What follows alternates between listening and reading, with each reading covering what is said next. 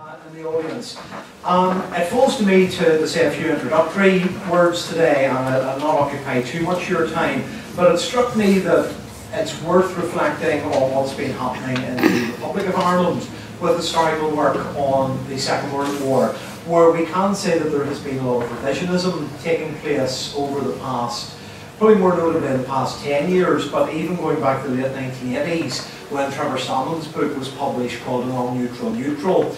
This essentially argued that while the Irish Free State was, in theory, a neutral power, that actually the Free State government had provided significant help and support to the Allies in terms of intelligence, particularly. More recently, I think that's been pushed rather too far by works, for example, by Michael Kennedy, looking at the Irish Coast Watching Service, where he seems to conclude that that plays a major role in British, American, and wider Ally planning for D-Day, which I think is to override the pudding a little. But in any case, this shows us how much the historiography has changed on these topics. If we were looking at this 20, 25 years ago, we'd probably get a fairly straightforward picture of disloyal era and loyal Ulster. But we're now getting a much more nuanced view. As I said, the idea that the Irish government is actually quite supportive of the Allies. And in the papers that we'll hear today, we'll see the varieties of the Northern Ireland experience within a wider British framework. We'll see that things could be as bad in Belfast as in most of the other major industrial cities in the UK in terms of the Blitz, where Belfast takes proportionally very high casualties compared to other cities in the UK. In terms of the economy, I've had a bit of a taster of some of Phil Ollerenshaw's work on this in article form, not unfortunately in the book, but a distinct sense there that there's a lot of the rhetoric of a war economy, very much like that in the rest of the UK, but actually some firms have real trouble gearing up to a wartime output level comparable to that in GB. Others do manage it reasonably well.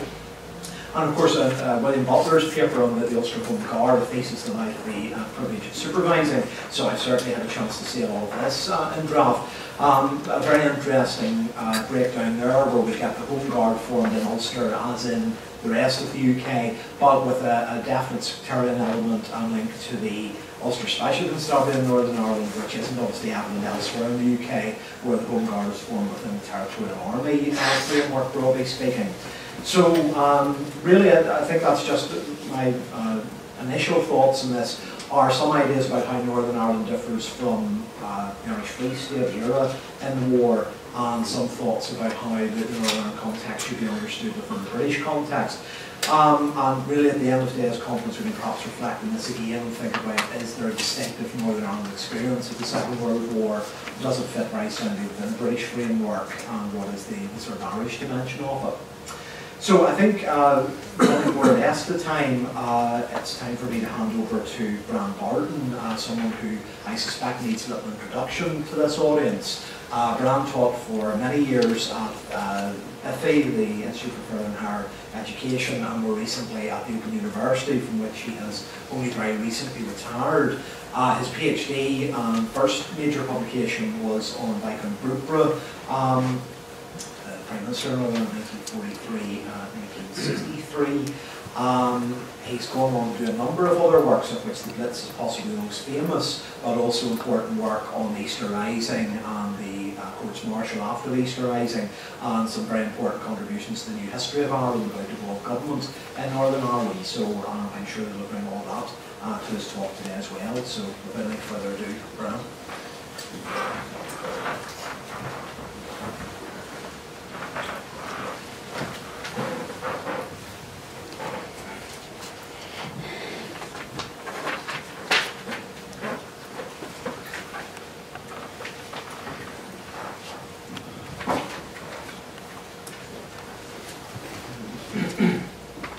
25 years ago, I wrote this book. It's Belfast in the War Years. And for the last 3 or 4 years, I've been working on a sort of revised new book on the Blitz, really, basically. And this, what I go through in the next half hour, is sort of a brief summary of some of the material, which I'll cover in more detail, obviously, in the new publication. The first, over the period of its, J.C. McDermott, who was the Minister of Public Security, famously commented June 1940 that Belfast was less well protected than any major city or port in the United Kingdom. Others said similar comments to John Andrews, for example, the Prime Minister. And you can look, for example, at the shelters here. The private ones on here are Gallagher's, which were more or less state of the art. Steel beds, air conditioning, your own electricity supply, and air conditioning and so on. The one on the top shows one on Donegal Square East, provided by the corporation. There are two problems with the corporation provided public shelters. One was that there were simply too few, just a quarter of the city's population could have fitted into them if they'd been fully occupied at the time of the Blitz. And also their design was defective. In a letter written to the city, the mayor of Belfast, on the 5th of May, by a resident of Duncairn Gardens, the letter, the correspondent wrote, obviously based on recent experience, that the shelters locally have no supporting walls inside, and when the outside walls gave way, many suffered agony and death. Atlantic Avenue is a good example.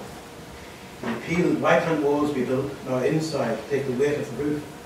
The people in this end of the town who have suffered, in my opinion, a lot more than was necessary. And the people in this end of town who have suffered, in my opinion, a lot more than was necessary. And it's the same people, or what is left of them, who will suffer again. Other aspects of defence, passive defences, were also similarly lacking or defective.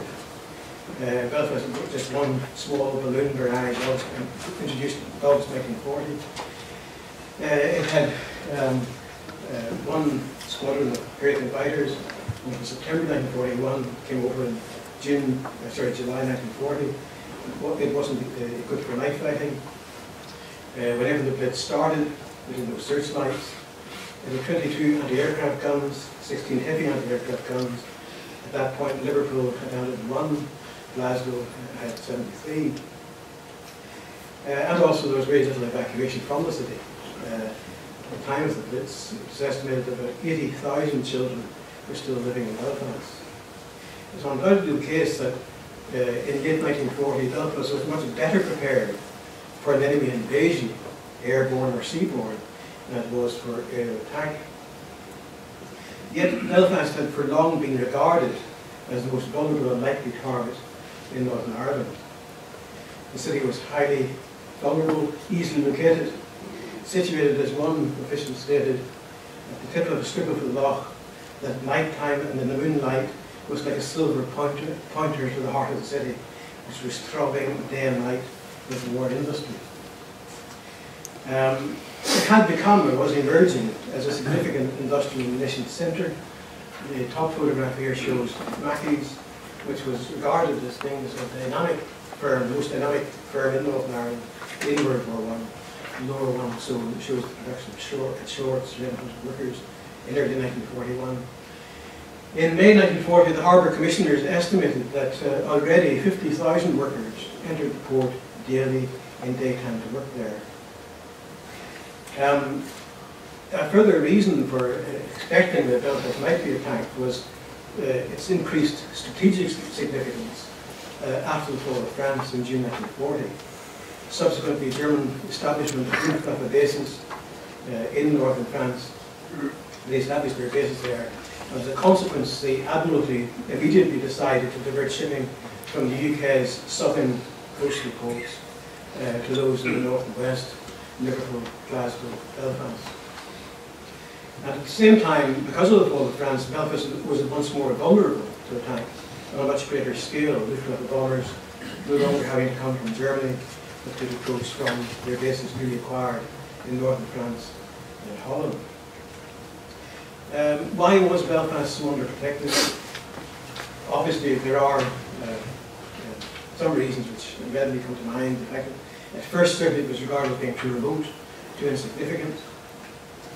it was felt unlikely that the Luftwaffe would risk crossing the anti-aircraft defences of Great Britain where there were more worthwhile targets to attack Northern Ireland. The fact of Belfast's long immunity from attack until the April of 1941 again encouraged that sort of view. The Blitz in Britain started in September 1940. There was also a widespread feeling, even shared by some officials, that Hitler might respect the neutrality of air and therefore not attack them. Visitors to Northern Ireland informed visitors from Britain, like Tom Harrison, the co-founder of Mass Observation, when he came to Belfast, was struck by overall the relaxed atmosphere he found, the lack of any sense of war urgency. And this was one of the things he cited actually, with the sudden deathing in front of the City Hall, amongst other things. And he suggested that if people were behaving like this in Liverpool or in Birmingham, it could have caused a riot. To a degree that Northern Ireland's political leadership might be blamed for this sort of casual atmosphere, lack of preparation, aging, lacking energy and imagination. But it is also the case that key decisions were being made in Britain, either directly or indirectly. You take, for example, shelter construction. In the context of the Battle of Britain, Britain desperately needed airdromes in Northern Ireland for aircraft, which would protect shipping in the Irish Sea, in the northwest coast of the UK, and also stretching out toward the Atlantic. And the Home Secretary therefore asked the Northern Ireland government, on the phrase was on a plea of vital urgency, to give every assistance, possible assistance, and prioritise the construction of these airfields. This is mid-1940. The service requirements were met in full. 20 air bases were built in late 1940 or 1941. And as a direct result, as one Northern Ireland official stated, William Iliff, who was the permanent secretary of the Ministry of Public Security, he said in May 1941 that it had been impossible for the Northern Ireland government to provide shelters, as bricks, concrete and labour had not been available. The shelter building programme began in earnest in Belfast only in July 1941, 2 months after this was over. Again, for example, with anti-aircraft guns, Belfast had few, they were in short supply. It was the chiefs of staff in London who determined their allocation, and they did so on the basis of 2 criteria. One was the likelihood of an area being attacked. In 1940, by the end of 1940, the Home Office calculated that Liverpool had already had 48 areas. Glasgow 4, Belfast had none. At the same time, another criterion was the strategic importance of any area, port, industrial area, to the war effort. This wasn't a vacuous concept. It was tabulated by counting up the number of what were defined as being key points, by which was meant things like, for example, munitions factories, docks, oil stores, iron steel plants, chemical works, etc. On this calculation, Belfast 29, Glasgow 86, Liverpool 230. However, from mid-1940, there was a growing acceptance and appreciation, both amongst Northern Ireland and British ministers and officials, that Belfast would be attacked. Trade aid was becoming increasingly important in the war effort. In addition to that, Luftwaffe activity over Northern Ireland, Belfast, was increasing. As evidence from that, before that, was the fact that between October 1940 and April 41, before the first air raid, there were 22 alerts from Belfast. What were the Luftwaffe doing? In July, September of 1940, they were actively laying mines in Belfast Lough. In July 1940, almost on a daily basis, they were attacking shipping in the Lough. And also, they were conducting reconnaissance through the autumn of 1940, gathering information on convoys in Belfast Lough to be passed on to their U-boat bases in Brittany. They were also building up target holders, which would aid their bomber crews. This is late 1940, in preparation for an air raid on Belfast. These were held by the Imperial War Museum. They were recovered by Allied troops as they entered Berlin at the end of the war. And they contained aerial photographs, They also contained important survey maps, identifying key targets. They had typed summaries of the importance of these targets, how they were defended, the precise location of the anti-aircraft guns, etc., etc.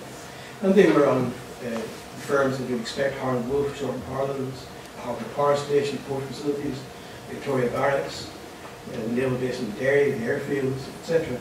One odd inclusion, which here is extracts or part of the contents of the target folder for the waterworks.